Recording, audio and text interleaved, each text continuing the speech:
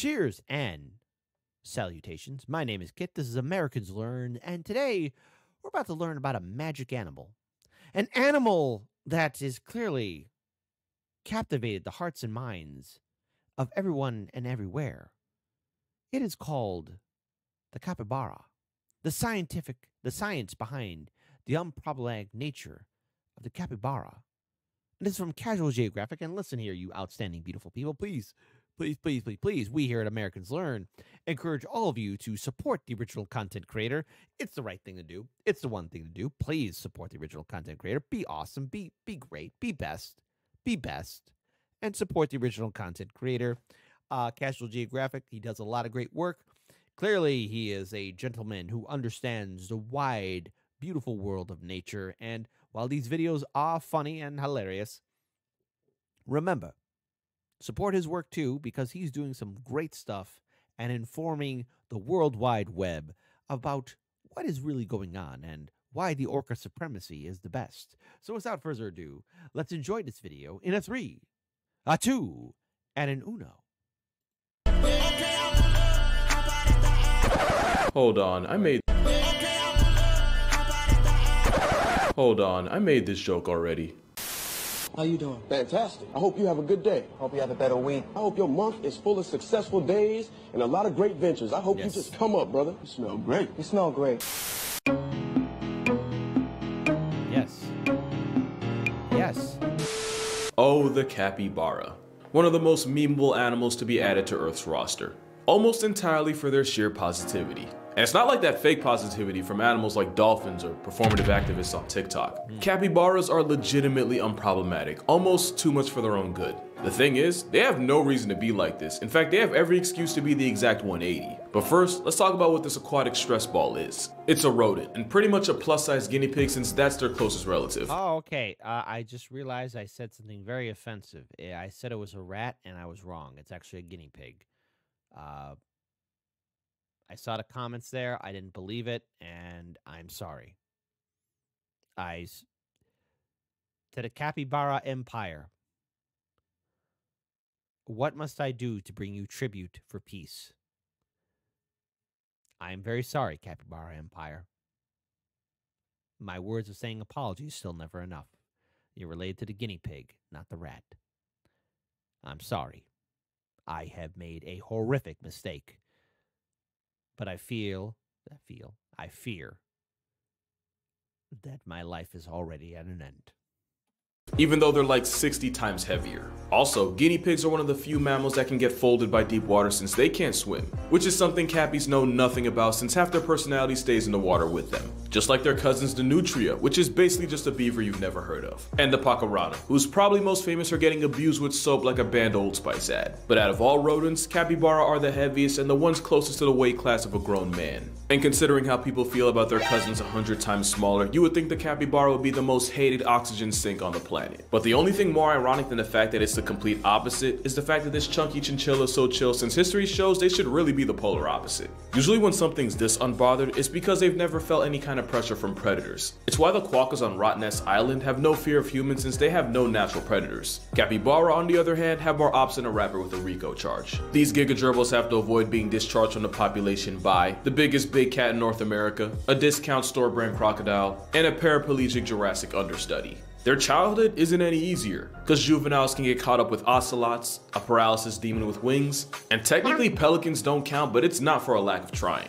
And normally an animal that has to share an area code with this many threats to its way of life compensates by becoming a problem itself. For example, if zebras had a stripe for everything with the ability to bury them, they wouldn't have a single pixel of pale on them. And we all know those TV static stallions ride that excuse like they get tax breaks from it. It just makes more sense for a prey animal to be more willing to throw down. Predators get active to eat. Prey animals fight to live.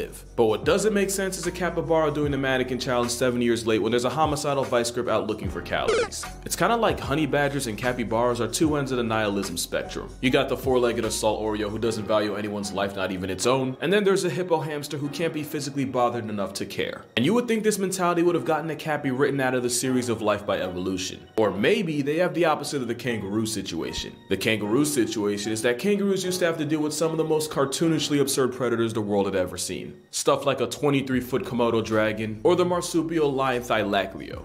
That prehistoric PTSD means that even though kangaroos today have to deal with zero apex land predators, they still act like they're in the trenches. So it's possible capybaras had few natural predators coming up, and now they're Helen Keller to all forms of conflict. Believe it or not, capybaras weren't always the brolic beavers we know them as. Their ancestors were actually small rodents that evolved from Africa about 80 million years ago. Being small was lit because 1, it's a whole lot easier to hide, and number 2, eventually you get so small that putting you on a plane isn't worth the energy it would take to catch you. And when their ancestors pulled up to South America 40 million years later, they showed up to an area with few natural predators and plenty of food in the forms of the grasses they like to eat. Scientists now say that it was the lack of predatory pressure that allowed this plus-size rabbit pig to grow to the size it is today. That, and apparently capybaras have a special form of insulin that's actually better at getting cells to divide and grow. In non-AP biology terms, because I never took that class, this meant that cappies were able to exceed their weight limits without also increasing their chances of getting clapped by cancer. But of course, nature always catches up, and it wasn't like the capybara was tanky enough to disregard danger like manatees are. And in the messed up Uno reverse, becoming a literal Mighty Mouse meant the capybara was now much more attracted to predators than it would have been if it would have stayed the same size pre-bulk. So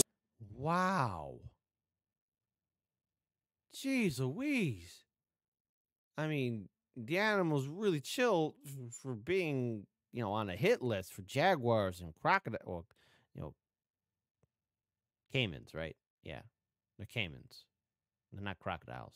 it's pretty much like cappies today have to pay for how good their ancestors had it, like Gen Z. It's also possible that the capybara isn't as easygoing as memes wants you to think it is. They live in groups, and each group has a dominant alpha male who gets the most food and female validation, which can lead to a lot of infighting in the Cappy clan. And no matter how hard the alpha male tries to flex, there's always going to be a few subordinates that get it in behind his back with his women. So even though the dominant alpha male lays more pipe than any single subordinate, a majority of the plumbing actually comes from the subordinates as a whole. The females also get a say in the matter too, mostly because if a female ain't feeling a certain male, she dubs him by nosediving into the nearest body of water, where she can hold her breath for up to 5 minutes. There's actually a lot of drama in the Cappy community if you pay attention long enough. It's Damn, man. You think being ignored on Tinder is something? Or a Bumble? Capybara seem to have a whole other game. definitely not like bonobos, who seem to have all social structure figured out, albeit for R-rated, definitely not safe for work reasons. That still doesn't explain why capybaras are so chill around animals not even in the same species. Like take Cheesecake, for example. Cheesecake was a capybara who was rescued and sent to live in a refuge for neglected and abused animals. But since she was only a baby at the time, she spent a lot of time living with the sanctuary's founder alongside her many dogs. And in typical Cappy fashion, Cheesecake became one of the dogs, eating, sleeping, playing, and pretty much doing everything else in between with them. Eventually, she would be promoted to the de facto foster mom for any abandoned puppies coming through the sanctuary. She would regularly adopt a family of abandoned puppies and raise them like her own blood. She would even discipline her pups if they ever got too out of line. Cheesecake was basically a Mother Teresa for terriers and any other orphan pups. Those weren't the only animals she adopted in her time, but there's actually a really good reason why capybaras are the best rodents to leave your children with, and why they're the polar opposite of Chuck E. Cheese. Yeah, that mouse is ugly.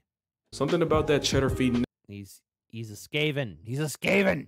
never really sat right with me. Capybaras do this thing called alloparenting, where the adults take turns watching over the babies in a group in this kind of like revolving daycare system. They'll even go as far as nursing pups that aren't even theirs. Pray for bro on the left, he going through some stuff none of us can comprehend right now. The benefit is that in a jungle full of EDP-sized threats to minors, this actually increases the Cappy pup's chances at actually surviving long enough to celebrate their birthday. But it also means that Cheesecake wasn't just a stepmother, she was the mother that stepped up. Also, I just want to say that the same sanctuary would end up getting another capybara named Cobbler, and now Cheesecake and Cobbler are homies, and I feel like we should just take some time to appreciate that. Another Very good. thing to appreciate is that plenty of other animals like monkeys or painted dogs do the whole alloparenting thing, but cappies are the only rodents that do it. Well, actually, technically not really. Turns out red squirrels will adopt orphans as long as they're somewhat closely enough related to them. But that's not the same as having a built-in nursery system in the group. So it seems that being naturally social, being as swole as they are, and having literal stepmother software in their system is what makes this He-Man hamster what it is. Capybaras got so much clout that even though they're truly native to South America, they have a pretty sizable fan base all over, but especially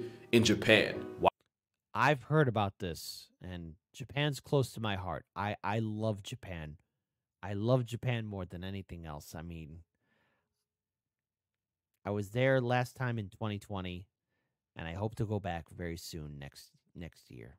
Why Japan? Well, it all started in the Izushaboten Zoo in 1982. A worker was cleaning out an enclosure with hot water when he turned around and realized that all the capybara were huddled around a warm puddle that had formed. The worker said, "Bet," or whatever the equivalent in Japanese would be. And ever since, the Izu Shaboten Zoo would create these traditional hot yuzu baths for the water-loving hippo hamsters to enjoy, which is the entire backstory as to how this video exists. And because whatever Capybara received, they give back tenfold, these videos going viral single-handedly brought in thousands, hundreds of thousands, and even millions of yen in revenue, all from people wanting to see them.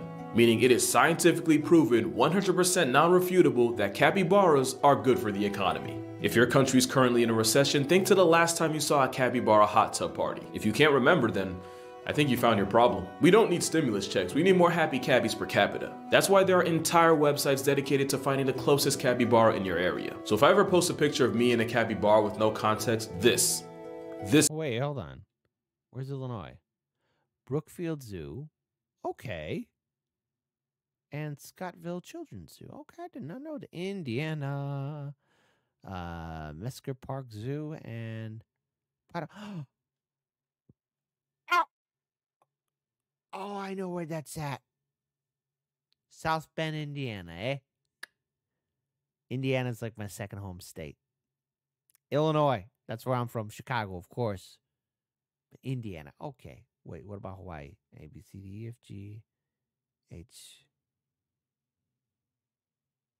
There's no Hawaii. What the hell, Hawaii?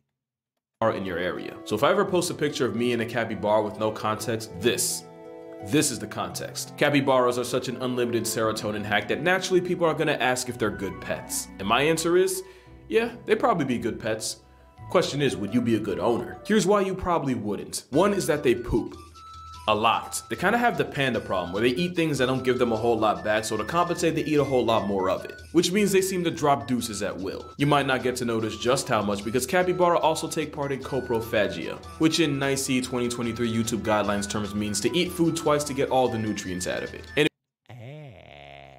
if you can handle watching this infinite food glitch in action, there's the fact that you have to feed them in the first place. Remember, we're talking about a gerbil that can weigh as much as you. But you're not just feeding one cappy. Since they're social animals that don't do well alone, you'd have to adopt a buddy for him or even another one after that. Cause two's company, but three's a party. And no self-respecting cappy would hop out at the after party with an entourage of one. All jokes aside, that same logic is why Switzerland considers a guinea pig a victim of abuse if it has to live alone. It's really not that different for a guinea pig. Guinea pig.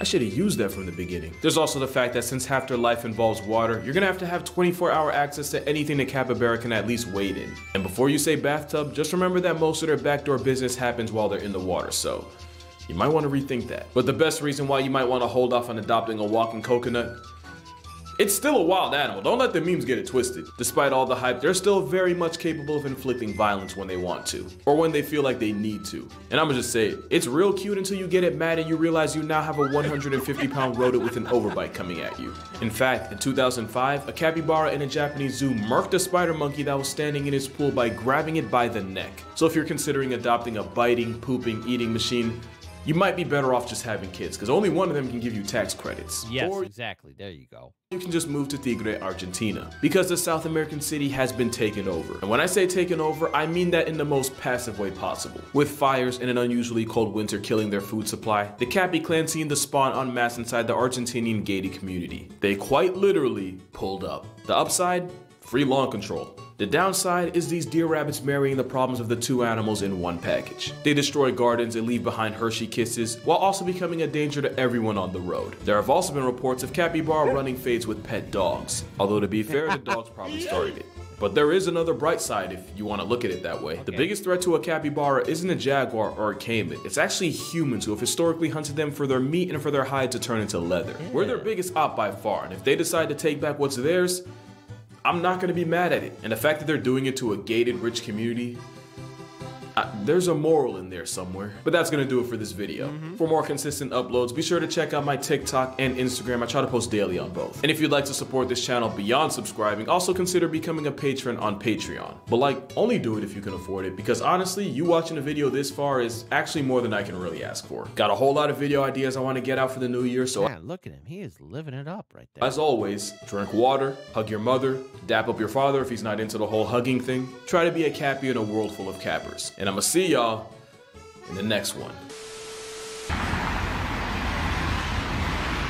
All right, guys, cross the street. Olha lá, Lorenzo. Tem que pedir pro carro parar, pô. Eles vão parar. Ah, eu não tô acreditando nisso. All right, come on, cross the street.